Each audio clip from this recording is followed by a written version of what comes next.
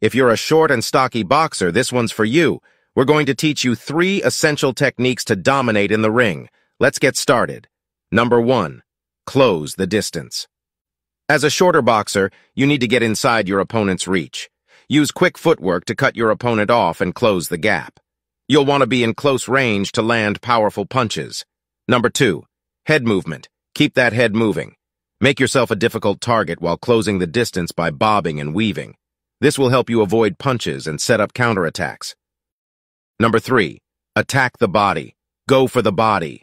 As a shorter fighter, you have a great angle to attack your opponent's midsection. These body shots will wear down your opponent and open up opportunities for headshots. Follow for more boxing tips and tricks.